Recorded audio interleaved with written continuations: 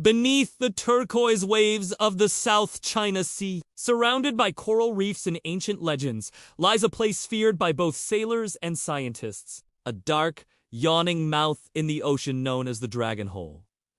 Locals call it the Eye of the Sea, a perfectly circular pit. Plunging more than 987 feet deep, deeper than most skyscrapers are tall. It's the deepest blue hole on the planet, a place where the ocean suddenly collapses into darkness. From above, it glows a haunting sapphire blue.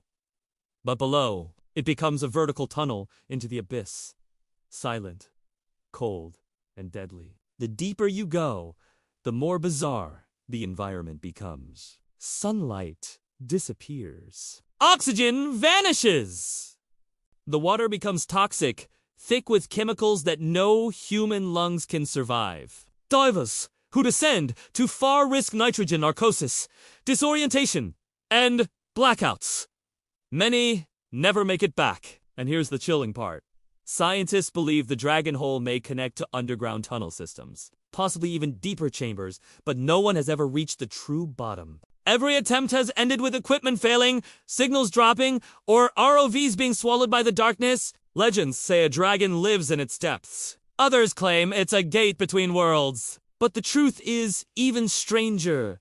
The Dragon Hole is a completely isolated ecosystem, cut off from the rest of the ocean. What lives down there? What hides in a place untouched by light for thousands of years? No one knows. The Dragon Hole remains one of the last unexplored vertical frontiers on Earth, a terrifying reminder that the ocean still keeps secrets humans can't reach. A pit of mystery. A monument of darkness. A deadly portal beneath the waves. This is the Dragon Hole, the deepest blue abyss on Earth.